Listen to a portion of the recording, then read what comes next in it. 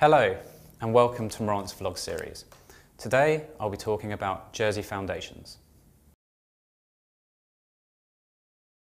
In essence, a Jersey foundation is an entity designed to blend highly attractive features of both Jersey companies and Jersey trusts. In many ways, it can be regarded as an incorporated trust, which can exist indefinitely.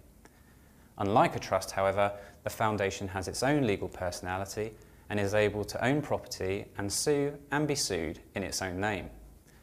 The objects of the foundation may be to benefit a person or a class of persons, i.e. beneficiaries, specified or general charitable purposes, non-charitable purposes, or all or any of those just mentioned concurrently or consecutively and in any order. The objects must be specified in the Charter unless the objects are to benefit a person or class of persons, in which case the Charter may simply provide that the person or class of persons may be determined in accordance with the regulations, which, although now public, can be redacted. Subject to the Charter or regulations being drafted to the contrary, a beneficiary under a foundation has no interest in the foundation's assets, is not owed any fiduciary duty by the foundation or by the council, the guardian or any other person appointed under the regulations of the foundation, and has no right to any information about the foundation. The constitutional documents of a Jersey foundation are a public charter and public regulations. Until recently, the regulations were a private document, not capable of public inspection. However, this is no longer the case, but as I've said, the regulations can be redacted to protect the identity of the various parties from public inspection.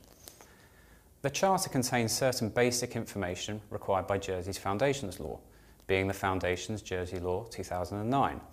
The regulations, on the other hand, typically identify those who are to benefit under the Foundation or its purposes, establish the Foundation's council and identify the Foundation's guardian.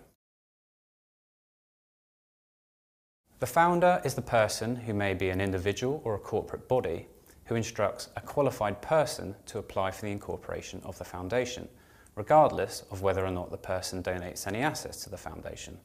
Unlike a trust, a foundation does not require an initial endowment to come into existence. The founder may be both a member of the council and the guardian, so a direct and very high degree of control is possible, subject to relevant tax and legal advice. A person who donates assets to the foundation after incorporation will not be regarded as a founder unless the regulations of the foundation provide otherwise. The founder may retain rights under the foundation and may assign those rights to any other person at any time during their lifetime or by their will. The foundation has an executive body, like the board of directors of a company, known as the council. The council can be made up of one or more members, and their role is to administer the foundation's assets and to carry out the foundation's objects. The members of the council must manage the foundation in accordance with its charter, its regulations and the foundation's law.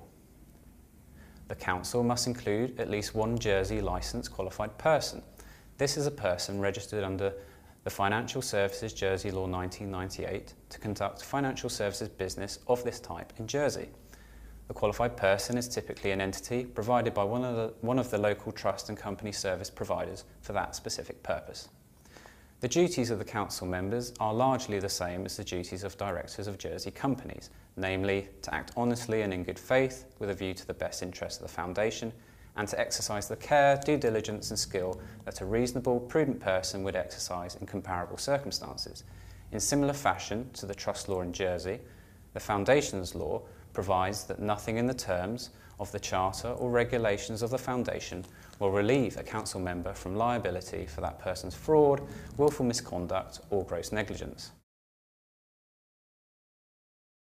A Jersey foundation must have a guardian whose duty it is to take such steps as are reasonable in all the circumstances to ensure that the council carries out its functions. There are no residency restrictions on the guardian, who can be a natural or legal person, or a committee of persons, or indeed another foundation. The founder or the qualified person, but no other council member, may be the guardian. Where an action of the council is not permitted by the Charter or regulations, the guardian will have power to sanction or authorise the action of the council, unless the regulations provide otherwise. So I've said a bit about the makeup of jersey foundations in this vlog, but nothing about their many uses. That's another really big subject of its own. So we've made it a topic for a further vlog in the series. So watch this space for more. Thanks for listening.